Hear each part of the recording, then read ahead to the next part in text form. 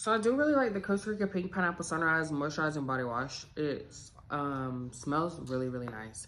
And it feels really nice. It honestly feels like a lotion for the shower. It's that creamy and that, you know. It also does feel like it's conditioning. My main reason for getting this was because it seemed like a more hydrating formula versus the other like regular soaps at Bath & Body Works. And so it seems like the